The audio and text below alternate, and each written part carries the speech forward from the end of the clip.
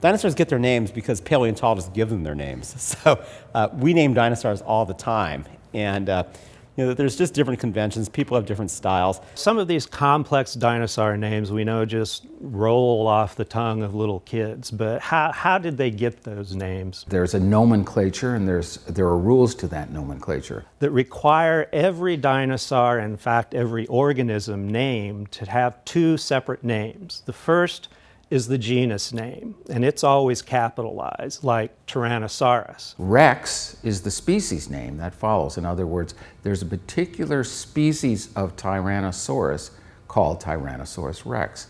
Now, these names kind of came from Latin or Greek words. Tyrannosaurus means terrible lizard. And they can either describe some anatomical characteristic of the dinosaur, like Triceratops, it's named after the three horns on top of its head. Or they can be names that honor someone, maybe the person who collected a lot of dinosaurs.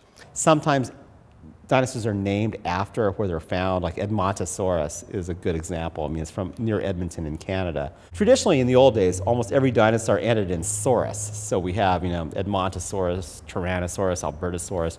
That's sort of changed a little bit. I mean, one of the things that we regularly do now is that we name dinosaurs that are found in China have the suffix long, L-O-N-G. So like Guanlong, Konglong, because long means dragon in Mandarin. And this is kind of how these dinosaurs get their names. They're not simply meaningless, but they're either describing some aspect of the animal, where it was found, or someone that was important in its discovery.